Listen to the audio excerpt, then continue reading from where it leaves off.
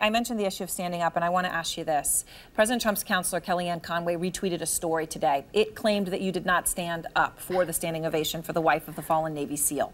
Kellyanne retweeted the claim about you, and to that she added, let me show everyone, hope this is not true. It was a moment of unity and deserved recognition.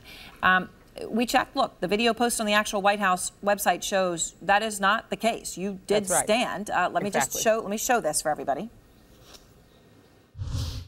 Ryan died as he lived, a warrior and a hero, battling against terrorism and securing our nation.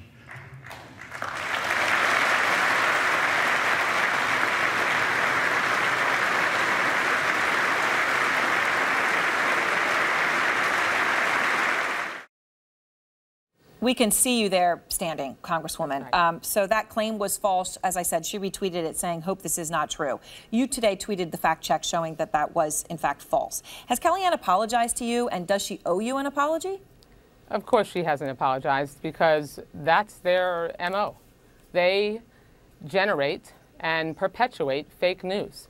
They don't tell the truth. They lie.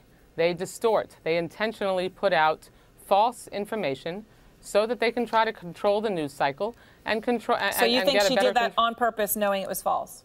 Well, when you actually tweet something that's as highly charged as that accusation was, that isn't true, why would you put it out there if you weren't trying to leave the impression with most people that see it that it was true?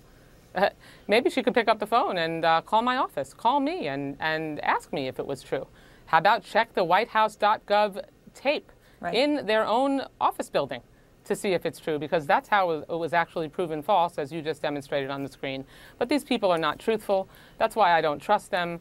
Most of the American people don't trust them, and that's why this president has been so wholly unpopular up to this point. Would you accept an apology from her if she gave you one, if she called you? You know, I don't need an apology. I need them to start telling the truth.